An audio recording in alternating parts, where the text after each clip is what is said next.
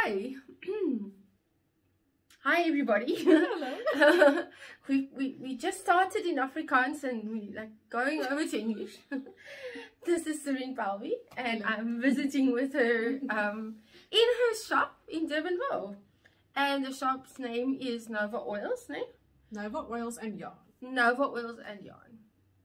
So tell us about your shop and your vision and why you have this.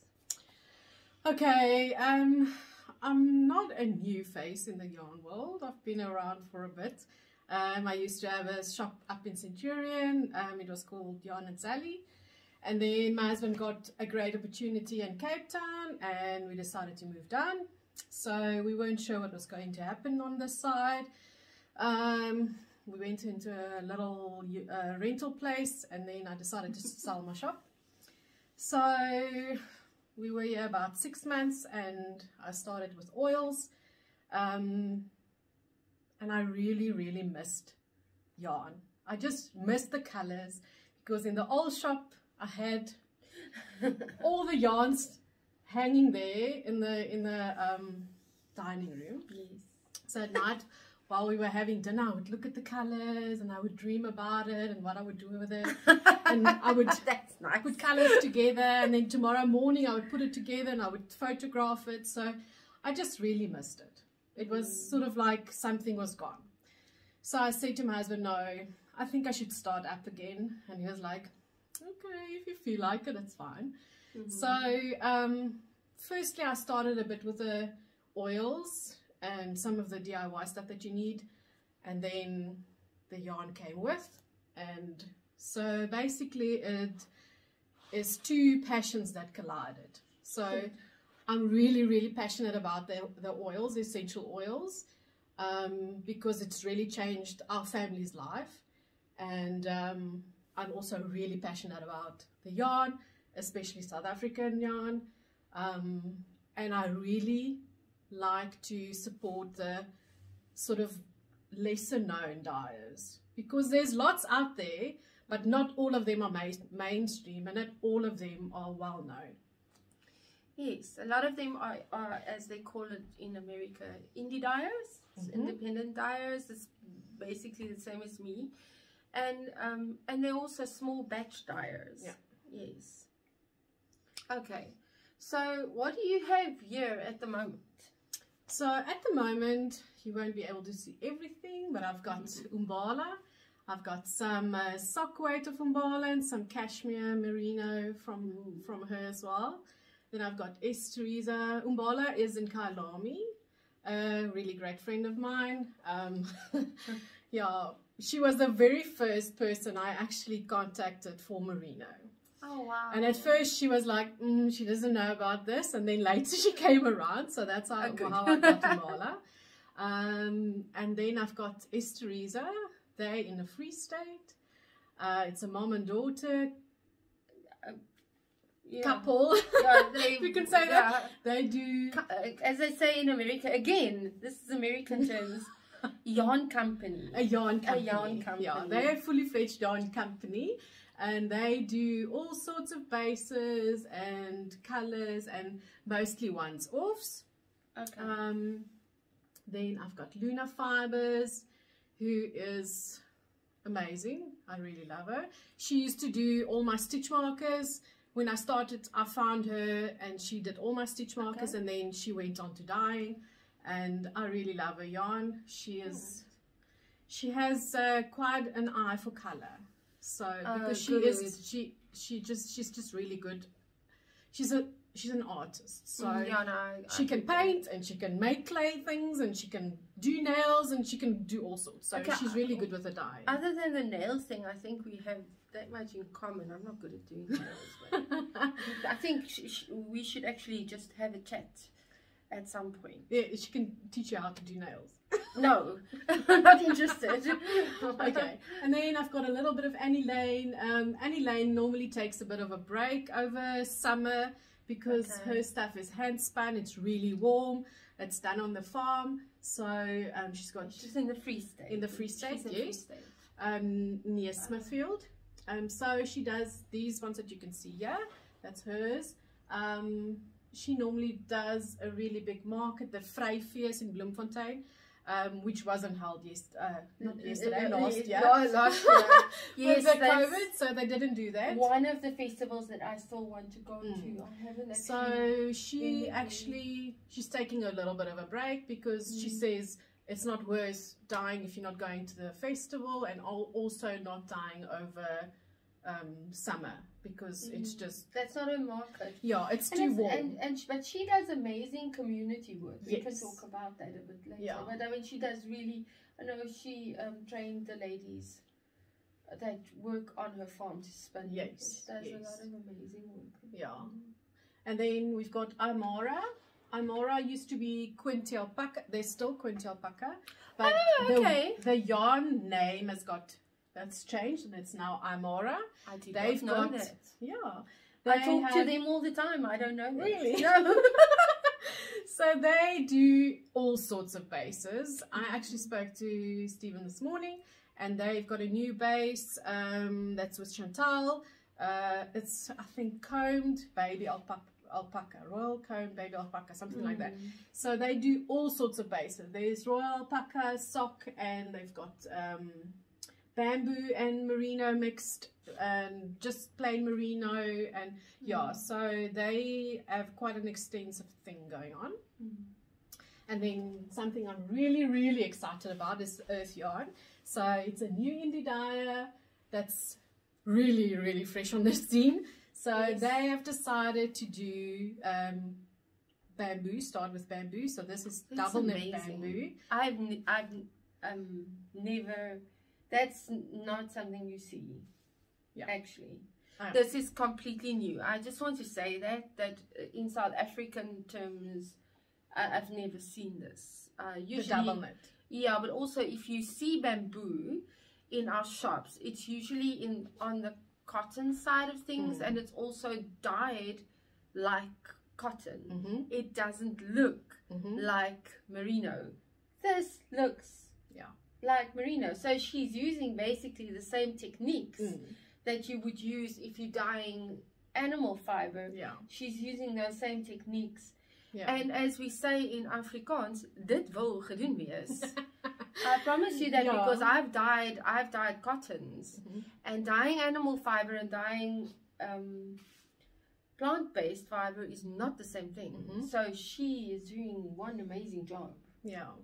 And the double knit is also very scarce. The thing about the double knit, and why she decided to do the double knit, is because it's got a bit of a better hold. It's stronger, and it's got more structure, so it doesn't sag like the thinner bamboo.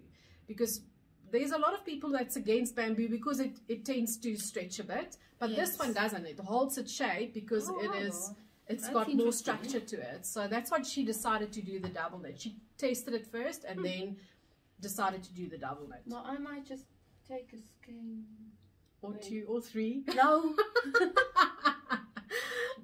And then there I also have some kits that Umbala does. She likes to do those kits. They're really nice for jerseys. They're 10 skeins. That's the bamboo cotton mix. Okay, I can see it.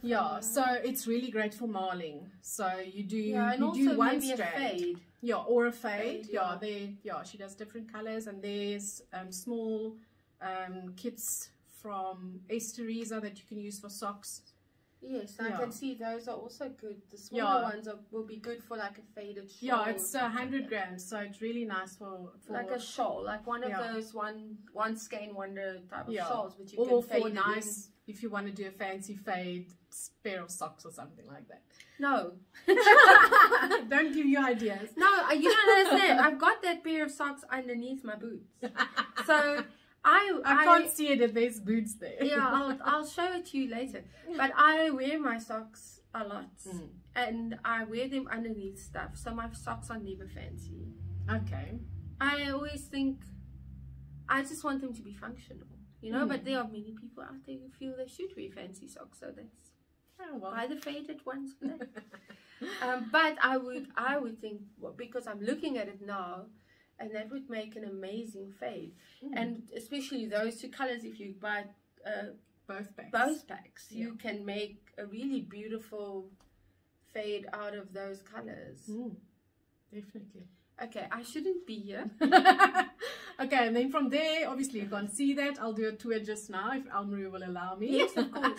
We've got some butters, mango butter, shea butter, coconut butter, no, cocoa butter, not coconut butter, Yes, that you use for soap making. And then on top of that there, we've got some molds that you also use for your soaps, and if you want to do liquid soaps, all there, and veggie capsules for your oils.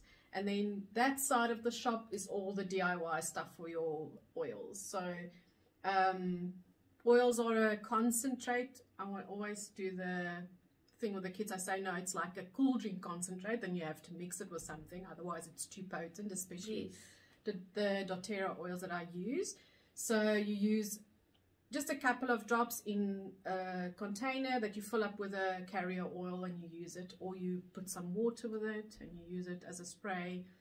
So that's that side. So we try to do the shop sort of like to have everything available but still separate from each other. Okay, so how do you obviously you are very serious about keeping things natural then? Yes, I do. Unfortunately, we live in a convenience world and it's not always possible to have everything natural, but we try to do as much as possible. We try to do our own soaps, deodorant, because many women don't realize the aluminium that's in our roll-on is really bad for you. It causes all sorts of sicknesses, and it's just the heavy metals are not good for your body. No, it's not. So I make my own roll-ons, I do soaps, and I don't have any medication in my house anymore. If we need something, if mommy, my tummy's aching, I say, come here, I'll take out the oils. I'll do that. I'll do the oils, yeah. So we try to do everything natural, and then obviously with the yarns, I only stock natural yarns. Okay, so that's where I want to go. What is your take on the natural side of the yarns? Because I think a lot of people will ask these questions. Okay, we've talked about this a lot. We both know that there is a place for acrylics. You can't get away with it. If you're going to do something for charity, then working with wool or cotton isn't going to be viable. I mean, that's just not so. It has its place, but for the everyday person making something for themselves, what would you say to them about the value of paying a little bit more and using natural yarns rather than going to a local yarn shop and buying something cheap, or even worse, something cheap that's imported? Yeah. That's my pet peeve. But so I've got about that? I'm really slow. I'm very slow at knitting, like extremely slow. It is actually just frustrating for me to knit. Yeah, I've got so many knitting projects that never finish because it's just, I'm really slow. And then I'm also not a quick crochet as well. I'm fairly good at crocheting, but I'm not fast. So wearing a crochet top. I'm wearing a crochet top. Yeah, it's just a simple tee, and it took me weeks to make. So yeah, I'm really not fast. So for me to spend money on acrylic wool, or I don't want to dish the acrylic wool. I mean, there's lots of people who use it and lots of people that's comfortable with it. But if I'm going to spend money and my time, which is really, really precious to me, I want to spend my money on something that's going to last and something that's going to have value, because I don't want to make something that I spend hours on, because it literally takes me hours. I know it takes most people hours, but me especially, because I'm so slow. I and then something pulls, or it's just not good for the environment. And I would rather then spend my time and my money on something that is worth it. Yeah. Well, I agree on that. Look, pilling is with merino is a given. Yeah. That's why, just FYI for those who don't know, if you buy merino to make like a top or a jersey, then just buy one of those little clicks. What do you call it? Pilling. Anti-fluff thing. Yeah, those fluffy things that you shave. You shave the fluffy stuff off because it's gonna happen. There's no getting away with it. It's gonna happen. I mean, this one is already, and especially if it's something you wear a lot. If it's something you're going to wear a lot, especially an animal fiber. Yeah. Plant-based fibers are not prone to pilling, but animal-based fibers are. But other than that, durability and value, definitely. Also, you spoke about the environment. So what's your take on synthetics versus natural fibers and the environment? Well, our water ends up in the ocean, and it has been shown that those really microfibers from the acrylic ends up in the ocean. Yeah. And apart from all the plastic that's already in the ocean that people throw away, and I saw a video the other day of someone sweeping the street and then sweeping all the garbage into the stormwater drain. So where does it end up? In the ocean. So apart from that's bad. It's bad. It's terrible. I was watching and I couldn't believe what I was seeing. And that person probably doesn't know any better. He doesn't know any better. He probably doesn't even have a bag to put it in. So where do you put it? Put it in the drain. Yeah. It's a drain. It's a dustbin. Yes. So I think we should be more conscious about what goes in our washing machine, what goes in the water, and what eventually ends up in the ocean, because it does end up in the ocean. Lots of our water ends up there eventually. Yes. So I think that's a thing that you have to think about. It's not just you, and it's not your skin only, because your skin is your biggest organ. So it absorbs everything, and people are always like, oh, I'm allergic to this and I'm allergic to that, but it's a compounded effect. If you don't look after your skin, and you don't look after your health, and you don't look after what you put in your mouth and what goes into your gut, eventually going to have problems. Eventually people have autoimmune diseases. So it's not just about what you wear on your skin. It's about what goes on after you've washed it. Where does the water go? Where does it end up? So people don't always think that far. They're like, it's easy to wash. I put it in a washing machine. It's not a problem. But where does the water go? And also, I think if you look at it like that,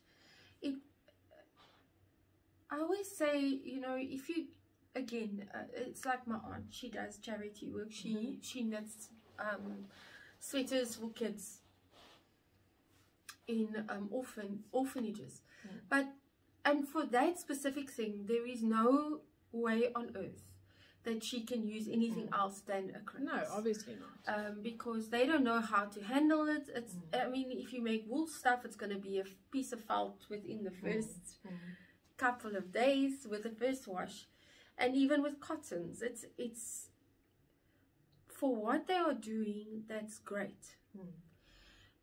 But if you're going to do it for yourself and your own family, or give it as a gift to somebody, it is always a better idea to keep it healthy. And I was actually talking to somebody the other day, and I mean, you can tell me what you think about this, but a lot of people do like beanies. They will make beanies for cancer patients and that sort of thing, and they make the and they do it out of the goodness of their hearts. Yes. But they buy acrylics to do it. And I always feel, you know what, these people have so many chemicals going through their bodies already. That, I don't know, it's dangerous. My mom had cancer. She had lung cancer, and she had chemo, and she lost all her hair. And she told me the little that I saw her while she was sick, because they used to, well, my dad still stays in Bloem, so we really didn't see them often while she was sick. So she just told me that everything is heightened. When you touch her like this, it felt like you punched her. Your skin, everything is just like hyper mode. So if you're going to give someone a beanie, which is great, it's absolutely fantastic that people do it. It needs to be something that's really soft. So if you put that thing on your head, it can't be scratchy at all, and it can't be making you sweat, because merino, it takes the moist away. So if you do sweat, you're not going to feel like, oh my goodness, I'm so hot. Yes, yeah. But with acrylic, it's the heat stays inside. It's like putting a piece of plastic on Yeah, their it's heads, the heat stays inside, so you feel more uncomfortable, and it feels like you're being suffocated. So again, I don't want to say, oh, acrylic's bad, and I don't want to, I am a yarn snob, I will admit yes, it. I completely agree. And then it's like I told you, I'm a coffee snob. I'm a coffee snob, I'm a yarn snob, and I'm a wine snob, and that's where my snobbery stops. But yes, I'm afraid I am. Yeah, and but you have to be, you have to think about where is it going? Who's going to receive this beanie? I once made, my daughter went to a shop with me before I had my first shop, and she saw this glitter wool.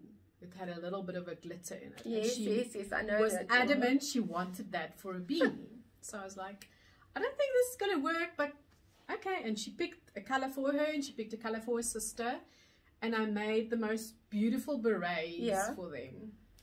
And she put it on, I swear it was 20 minutes. She was red all the way around, like red.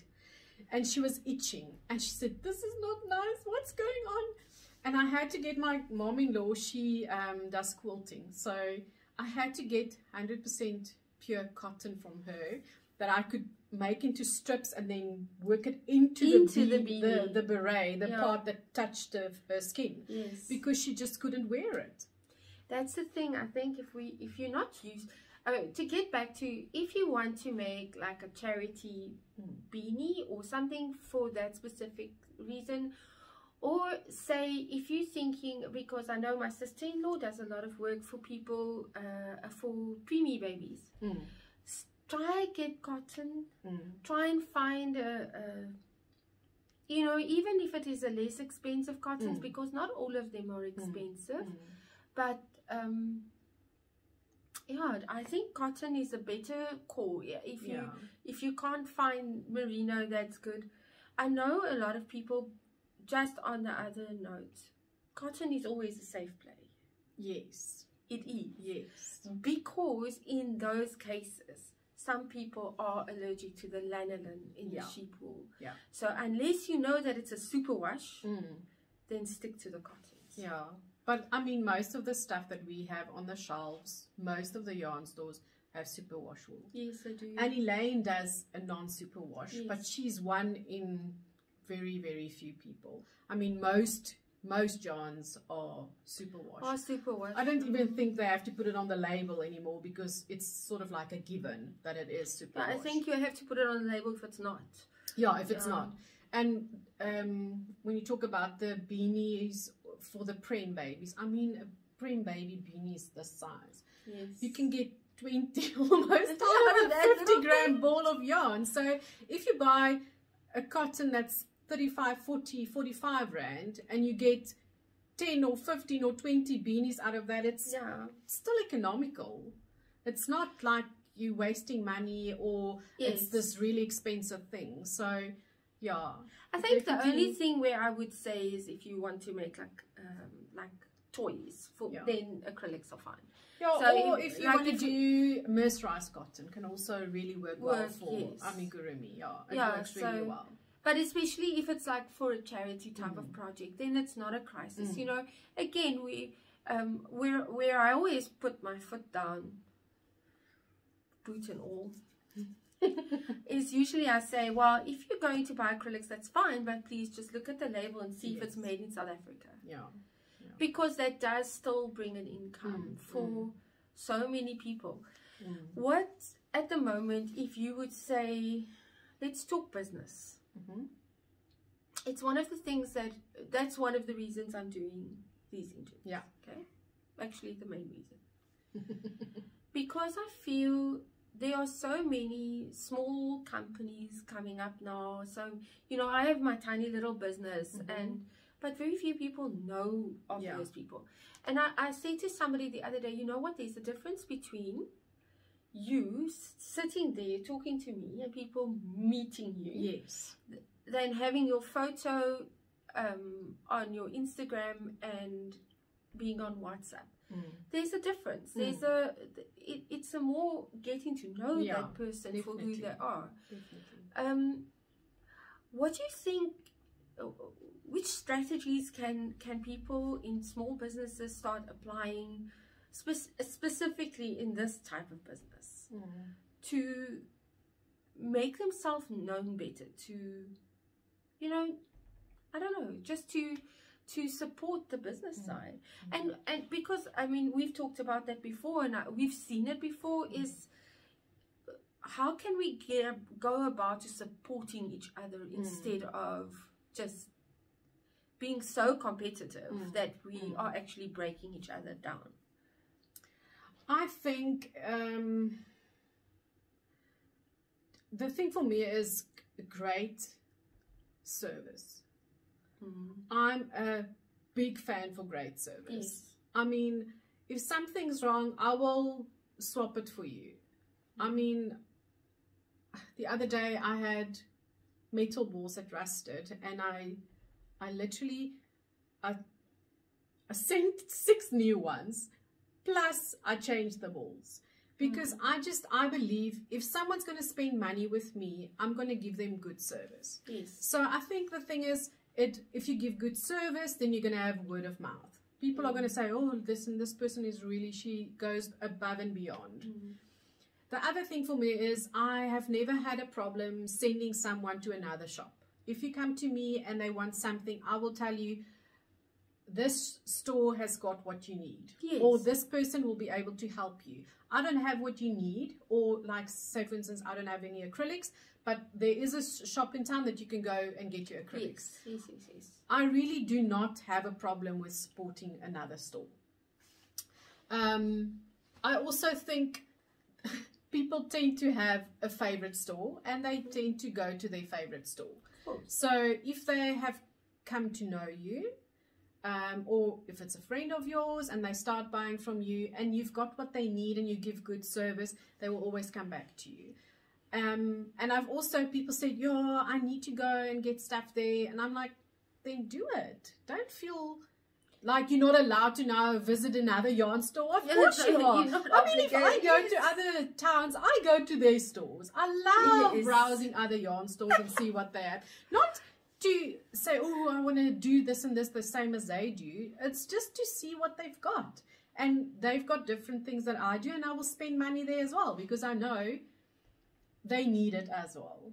We're really struggling. I mean, crocheting and knitting, yeah, people have started doing it again because of lockdown, and they were sitting at home and thinking, well, how can I pass the time? But there's so many peoples, so many people. That's okay. We're not editing anything out. So we need to give somebody out there something to laugh about. At least I can laugh at myself. Yes. People who have lost their jobs, or who had to cut their salaries. I know of people who are on 20% of their salary. I know, yes. No, that's bad. If I go to my husband and say he's on 20% of his salary, and I'm like, I want to go and get merino, he's going to laugh at me because you just can't afford it. So we have to support each other. If I need crochet hooks that I don't have, then I will always go to the store that has. Or knitting needles or whatever. So I believe you should support each other. It's the right thing to do. It is the right thing to do. And I think because, I mean, while I was in the art industry, I always thought, you know, why are these people so nasty with each other? And then I thought, okay, so I'm going to go into the craft side now, and nobody's going to be nasty with each other. I think I lived in a bit of a... No, definitely. I was ever so slightly wrong about that. And I would, you talked about Quinty the other day, Quinty right now, but I was thinking about Quinty when we had the festival. And that's nice when people are actually supporting each other. Yeah. You know, when we have the festivals and you get together and you are actually supporting one another, I would go to another booth and buy something there because that's something that I don't stock. Yeah. Or I can't make. And often when you go to a market, you end up spending more money than you make. Yeah. It's like that when you're a vendor, you know, you spend more money than you make, but you're supporting the other store. And I think, what's your take on the markets? Do you think, like we were just saying, a lot of people lost their jobs. Okay, so if somehow we can, I've got this thing in my head about how can we help each other, support each other in a way that we can all benefit out of it. So if I have, say, I know there are a lot of people who collaborate. So they will collaborate, yarn dyers will collaborate with the designer. I'm going to do that as soon as I get back to my spin wheel. I've got one designer that I'm going to send yarn to. So that's the one side. But what about the makers? So do you have any idea on how we can do that? So you've got a dyer, you've got a seller, and you've got a maker. How can we bring everybody together? So I've never done markets. I'm not the type of person who can sit at the market for the whole day. It's not my personality. I never sit. I just can't. I feel confined, and I hate feeling confined. Okay. So I've never done markets, to be quite honest. I've also never made a blanket, to be quite honest. So there's stuff that I just don't do. Yes. Like you don't drink coffee from. Yeah, no, that's normal. That's fine. That's fine. We all have our thing. I believe the markets are really good for the dyers to go to, because then you can actually meet the dyer behind the wool that you're using or the yarn that you're using. I love those markets because you get to meet the person behind the yarn. And then you can also sort of understand why they do the things they do and why they do the colors, because you get a little bit of, you get to know them a little bit, and you see a little bit of their personality. It's like with my colors, you will never see a color without blue in it. Really? There's always blue in it somewhere. You may notice. I like blue. So even when I try to just do a green, all of a sudden there'll be something blue in there. Oh, that's why Brahman said they do the collaboration with the deciding what dye they're going to use. Yes. I listened to them and I was thinking, yeah, because I think you get into the habit of only buying for your store that you like. Yes. If you don't like yellow, I don't want to stock yellow, but you shouldn't do that. Anyway. Yes. So getting back to the makers, and I think if there is makers around, like Mariana from Sweet Skeins, no, not Sweet Skeins, Sweet Crochet Dreams. It's so close together. I think she collaborates a lot. I think she uses local yarns, and then she gets people from all over to test for her. I mean, we've got book writers, South African pattern book writers, and I think to give those people a chance to use local yarns in their books and then publish it as our local yarns, that brings together the market. I mean, it brings together the person, because I can follow a pattern. You can give me a pattern, I can follow it, but don't try and convince me to design something. I'm out. I can't do designing. I'm really stupid with that. And I also can't dye yarn, but I can sell yarn and I can sell patterns. I can make something that people can see. Oh, and they'll ask, what did you use? And I mean, that's the way you get people to come together. The maker, the designer, and the yarn the two makers you bring together. If they can collaborate and say, I'm going to give you yarn, or I'm going to give you yarn at wholesale price, and then you do a pattern for me. I think that works well. So say, okay, just as a idea, say we have a yarn festival again, and a hand dyer provides the yarn to the designer designs the shawl or the sweater or whatever, and then you have test knitters, or you have you have test knitters who will knit it up. So if at least one of those test knitters and the designer and the hand dyer can come as a group and represent that almost item that was made. Somehow we need to get together, because if we are constantly, and I mean, I know there are many people who out there with collaborations, but it tends to be only for that brand, or and the person that I'm talking about, that I'm going to send yarn to, is Joanita, and that's a lovely woman. And she has collaborations with different people. She's well known in her own capacity. In her area. I mean, well known in her capacity as a designer, which is in Gauteng area, but in the Western Cape, unless people don't know about her, and we have so many talented people. I think the thing is as well, if you've designed something, or you've designed a couple of things, and you see, oh goodness, I'm really good at this, contact your local yarn store. Tell them, listen, I think I might be good at this, or I think I should try this, or what do you think, let's do something together. Because I think there's so many talented knitters and crocheters out there, and I don't know who you spoke to about designing something for the South African women, because having a pattern is great. Oh no, that's just me. Yeah, but I also struggle. I mean, to get a pattern to fit you as a South African woman, and to use South African yarn, because you get so many patterns. I mean, there's thousands of patterns, and then people will ask on social media about the American brands that we don't get here. Because that's what the pattern says. You must use this or this or this American brand. Or European or whatever, but it's not South African. And also, South Africa is a very interesting nation, because I think in America, for instance, you can still say, oh, I'm an Italian. Oh no, I'm French. In this country, you don't know what you are. You're South African, that's it.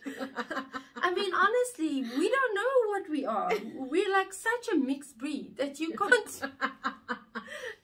go on your, I am this or I am this, so that should be my body shape. It doesn't work like that here. No. I mean, honestly, somewhere in your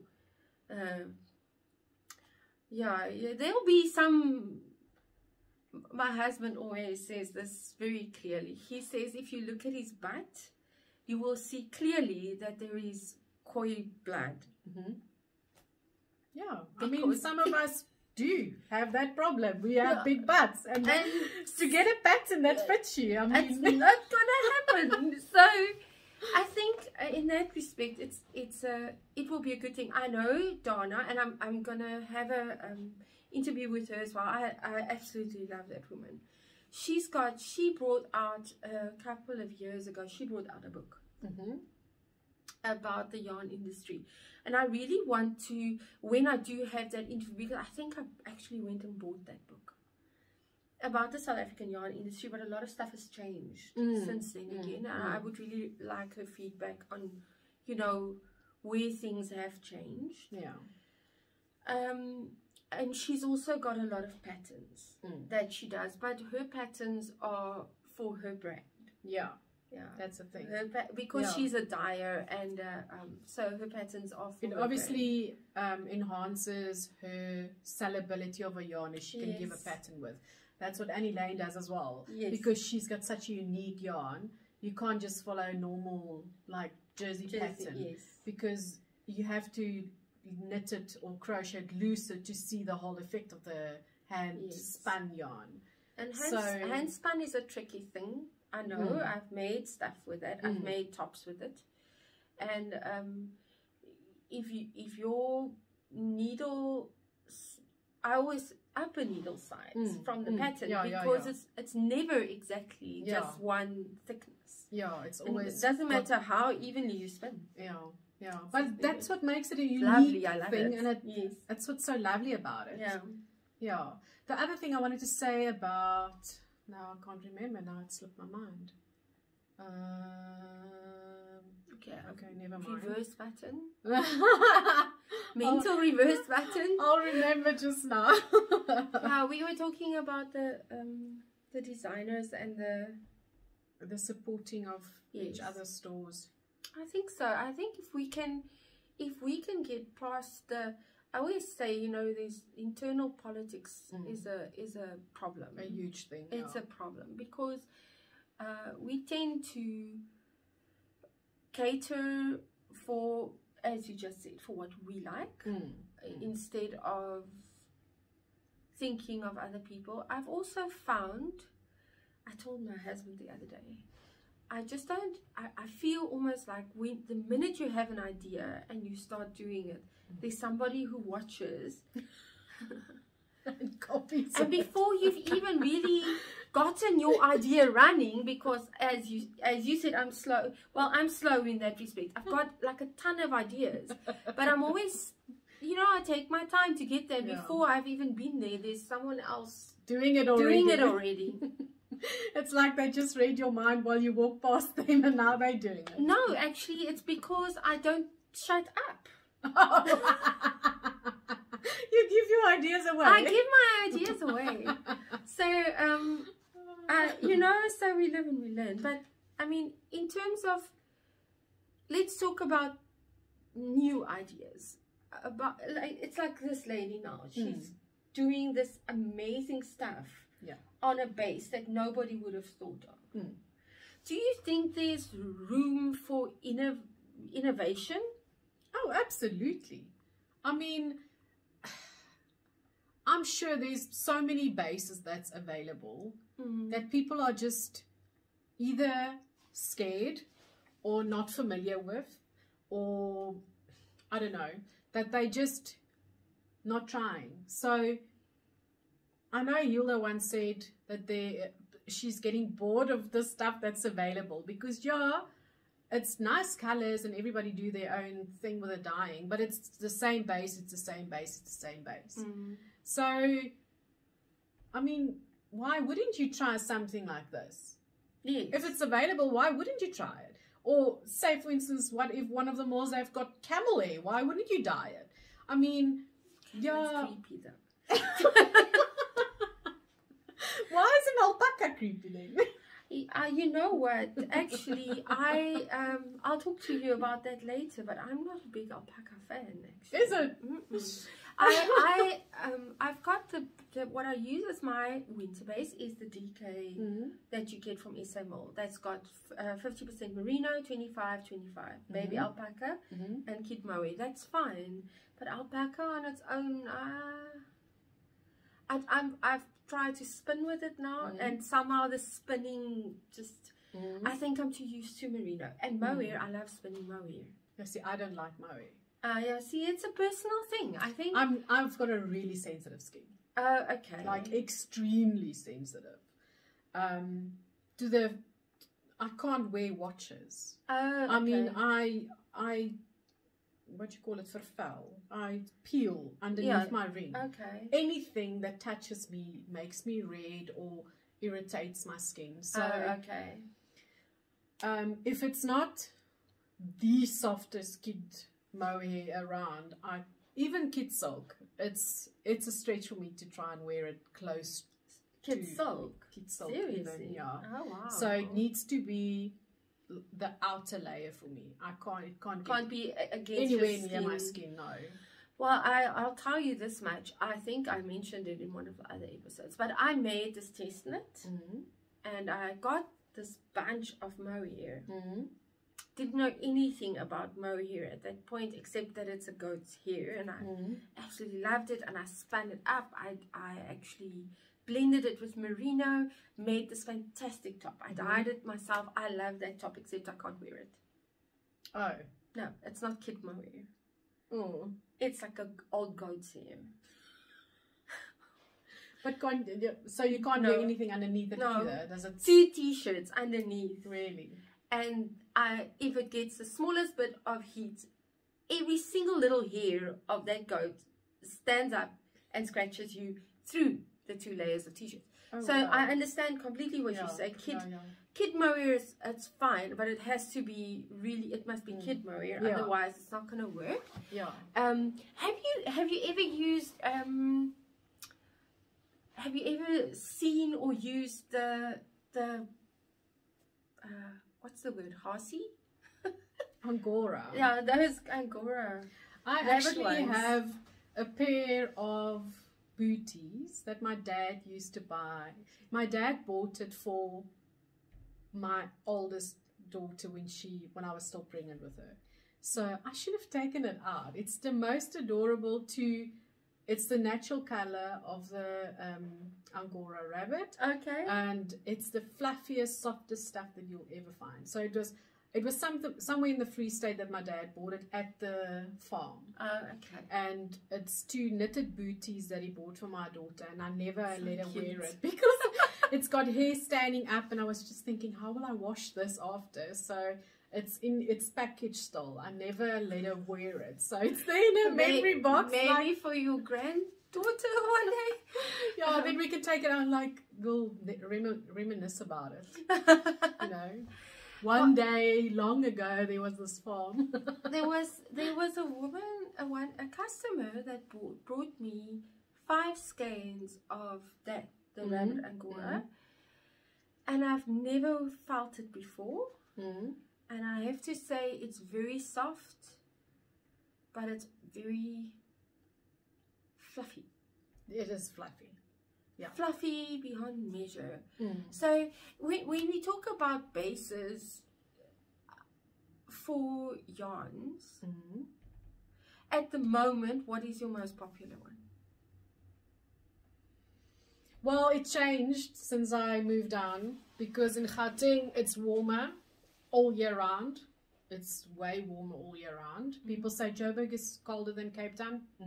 You haven't lived through Cape Town winter. No. Where it's dark all the time. Oh my goodness. And it's wet, and the wind blows. Yeah, it's really freezing cold. So if on the news, the weather, it says, oh, it's like 15 degrees. It's more like 8 or 9. Yes.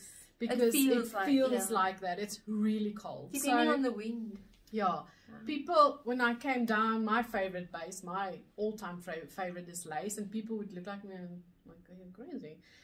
Because, you can wear merino lace, but it's not warm enough for Cape Town, for Western Cape. It's fine for spring and autumn, but not. You have to go down to the double knit, and even thicker than that. I actually made myself a bulky sweater from really bulky yarn, because it just needs to be warm. So in the Western Cape, and I've also spoken to Stephen about it once, he was up in Joburg, and I said to him, but I would prefer a thinner yarn, and also my favorite is lace. It takes ages. That's probably why I also take ages to crochet something, because it's so thin. But I just like the stitch definition of lace. And I spoke to him about it, and he was like, doesn't sell. No, not down here. In Western Cape, no. Up there, yes. That's really that's the thing for me, is I had to make a mind shift. That's still sort of hard for me. But I think bamboo cotton is at the moment the most popular. Yeah, because it crochets incredibly nicely, and it knits incredibly nicely. and it's got the structure of the cotton. So that, I've always loved it, but I think there's a thing going on about it now. That's the one thing that I sell out all the time, is that base. Do you think that's going to change now in winter again? Probably will. It will probably change to double knit, merinos, alpacas, the warmer stuff. You said you found a change from, say, Joburg to here in terms of base, money-wise? Is that a stupid question? I don't think people understand and realize the living cost in Cape Town is quite a bit higher than Joburg. Yeah, if you've moved down here and you had to buy a house, you'll understand. You'll understand, yes. I think also people in Joburg tends to spend more money on their hobbies and things like the stitch markers, crochet hooks, all sorts of the bits, you know, what counts on this side of the country as a luxury item. Yes. I actually had once I had a pop-up in Bloom, and I took my whole shop. I literally took my whole shop. It was madness, I swear. And I took all my yarns and I took all the accessories, the bags and the crochet hook holders and all the accessories, and none of the accessories sold. Not one single thing. Not a bag, nothing. Only the yarn. First the merino went, because at that stage there wasn't a really nice shop in Bloom. Now there's Rebecca, is it Yarn Stash? I can't remember what the physical store is, but her page is Yarn Stash. She's got merino now, and One of a Kind used to supply to her store when she was still in Bloom. But that was before then. I mean, there really wasn't merino available to them, so they had to buy online, which is great. I'm a lover of online shopping. I love just going online. True. You don't actually have to go to the shop then. Yeah, I must say, I think lockdown has even made me more of an online shopper. I used to be an online shopper, but now if I have to go to the shop, I'm like, oh, do I really need to go? I think Joburg people, they like to have the accessories as well as the yarn, but I think it's because they spoiled for choice with the yarn. They can go into practically any yarn store and they will find merinos and cottons and where down here it's not as readily available. Yes, and I found, and the reasons why I'm asking these things, because there was one point that I thought I was going absolutely nuts. I really thought I really have to have myself tested here, because I would say to people, you know, even from here, this part of the Western Cape, the minute you go over the mountain, there's a very definite change in the way people look at money and the way people will spend money. If you go to a market, for instance, in the rural areas, you will have people walking by, looking at your product and saying, calling another person and saying, look at this. And then when they walk away, you'll hear the woman say to her husband, you're going to make that for me, right? And that's like Worcester. When you are in the Cape Town markets, people come there to buy. They come to that market to find something that they want to buy, and that's on the city side. Yes. So, and I've been to that Joburg. I don't know if you know that market, the one that's at the school. Remember, it was lockdown. No, this was a long time ago. No, I mean, it was lockdown. We haven't really gone too much. No, this was a long time ago that we were there. There was a market, I can't remember which side it is of Johannesburg. Oh, in Joburg, I think. Yeah, no, in Joburg. Oh. I know Dana goes there. She's got a shop there. Colorspan has a shop there. It's right next to it. Was actually a school. Yeah, it's school, it's in 4 ways. somewhere there. Yeah, it's like an organic market. Yes, that one. Yes, I can't remember the name now. And I went to that market, and there's such a difference, even between those buyers and Cape Town buyers. The way they are there to buy something. They know where they can find whatever they want to buy, and I think that's the.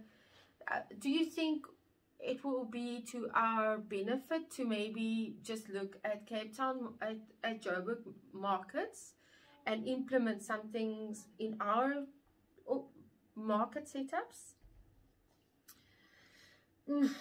Yeah. Or do you think we're going to lose the Cape Town vibe then? Yeah, that's a hard thing to say. It's really hard. I've realized that Camptonians are very much about where does it come from?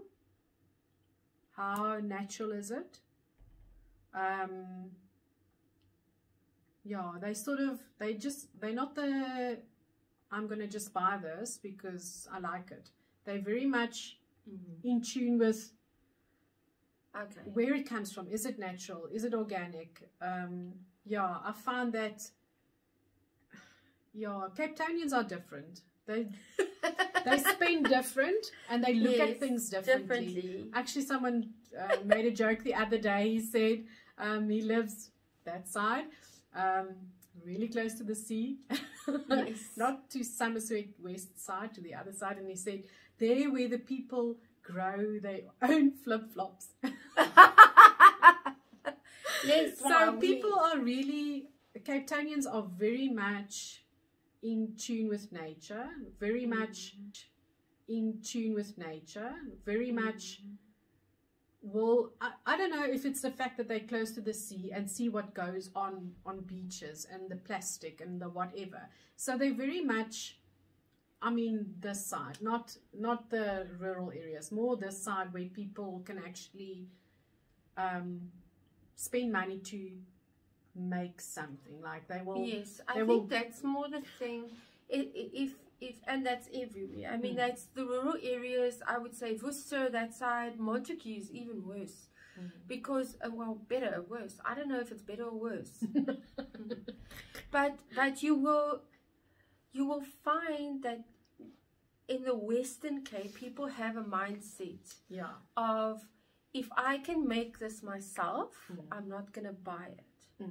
If I cannot make that element, I will buy that element to make that. Yes. So we are less prone to just go and buying stuff randomly. Yes. Just for the sake of buying it. Yeah. But I think that's also absolute difference in income. One of the things is a difference in income, but also maybe just lifestyle in general. I mean, I've got friends living there in Joburg, and their lifestyle, and they're Cape Townians originally, and their lifestyle is just completely different. It's such a fast-paced lifestyle that I think it has come to a point where I'm running into this place and I'm buying what I see and I'm running out, rather than, because this Western Cape side is much slower. Absolutely. It's a much slower lifestyle. Absolutely. So we will rather go and buy something that we can make something up because we have time to make that sort of thing. Absolutely. I think I've got a theory about it. Actually, my husband came up with this theory. I think it's the weather. It must because be the weather. You have to always have a plan B. Because if you decide, oh, we're going to have a party or a braai on Saturday, and Saturday comes and the morning looks beautiful, and by lunchtime, I will show you what it looks like today. It's yes, you still have to do your tour, and you know we're in an hour now. It's cloudy and it's just miserable outside with the wind blowing. Yes. You still have to do your washing and whatever, even if it looks like this. And then suddenly, oh, we can't have a braai anymore. So Yes. then you have to have a plan B. I think that's what that contributes to the whole Cape Townian laid back thing, because you have to be able to just adapt in a moment's notice. You have to adapt, you have to change, you have to have a second, like a plan B. And so you think we're more adaptable then? yeah, I think that brings forward that whole sort of thing of tomorrow's another day. Yes, and also I think in the Western Cape there's I don't know what, I think it really is also, if you go look at the history of Cape Town versus Joburg, I think as I keep repeating myself repeatedly, it is just a lifestyle thing. And okay, but then on the other hand, you will probably find that there are far more houses in Cape Town or in the Western Cape with tumble dryers than in Joburg. Yes, because our washing a necessity. just doesn't dry. But no, that's interesting. I'm actually going to think about that. Because but I mean, if you think about Joburg, it was developed as a metro. It was developed from scratch. Yeah, yes. it was the place where everything happened, the business happened. Yes. While down here, people were making wine, and it was just more farm life. I mean, if you look at Durbanville, we're surrounded by farms, and I mean, it's like a farmer will tell you, well, if it will rain when it rains. Like, you can't hurry anything, and you can't push anything. Yes, exactly. You have to just take it as it comes, and I think that is what makes Cape Townians different. And even in the city life, because I mean, we went to the city the other day, and people there have this real type of hippie mentality, you know. And I'm saying that with the greatest amount of love, because I have that same type of hippie mentality of, you know, exactly what you say. You know what, tomorrow is another day. Yeah. We can't do everything today, even though we would like to push it into one space. And in that respect, I think we'll probably find a lot of the same thing then in the Free State. I haven't been in the Free State enough. Durban is a planet on its own. Although we've been to the Midlands, and you will find the same type of mentality in the Midlands as you do in Cape Town. So it all depends on each area and what they want and how they perceive the processes of creation and creativity. Cape Town is definitely a slower pace. I love Cape Town. I'm not going to Joburg. Let's talk about, we are like over an hour. Do your tour. All right, but you're gonna have to grab that thing here and hold it. Okay, so behind me here, let me get up. I was sitting here. You're gonna have to hold it or it's gonna fall off. No, I want to show them all the yarns. So there's all the bamboo yarns, the new ones, and then on this side is all the other skeins, all hangs. I don't know how do you call it. I call it skeins. It's a skein. And then we've got a table here. This table normally has a winder here as well, but we took it off for the video. And then this side is the umbala kits that I talked about, and the soap making stuff is all the way there. Sorry, I can't really see what I'm doing. That's my house, don't look there. And then this side is a table with all the DIY stuff for the oils, and these boxes have got a oil camp stuff in it. So there we go. And then we come around, that's my husband's office, don't look there. And then we're back this side. And I just did a quick tour of the shop while she was touring. So I don't know. No, don't worry. We're gonna be skewed. Yeah, it's okay.